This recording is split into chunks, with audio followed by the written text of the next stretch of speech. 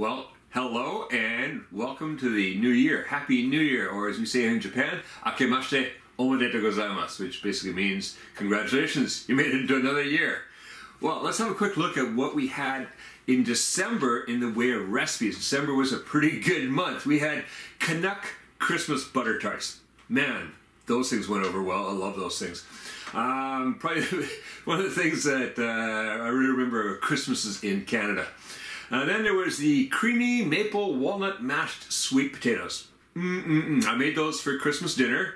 That was one of the side dishes. And yeah, it was a big hit. There was the orange marmalade and walnut streusel schnecken rolls.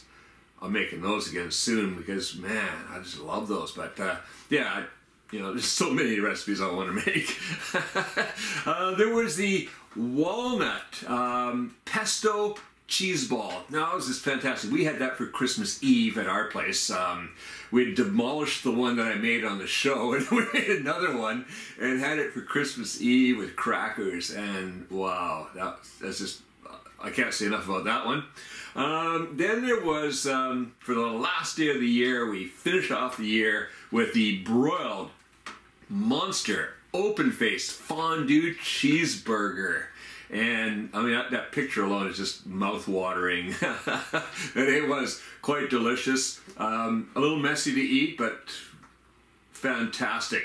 And we're starting off the new year with chicken and cheddar cheese chowder, and you'll be seeing that on Monday.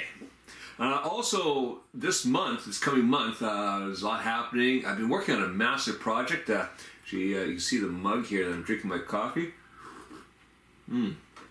Yeah, I'll be revealing what that's all about, and I think that's going to be quite interesting, especially if your parents, or you have, preschooler children especially. All right, so just to whet your appetite, what's that all about? Well, we shall see soon. All right, see you in the next Kuma's Kitchen videos.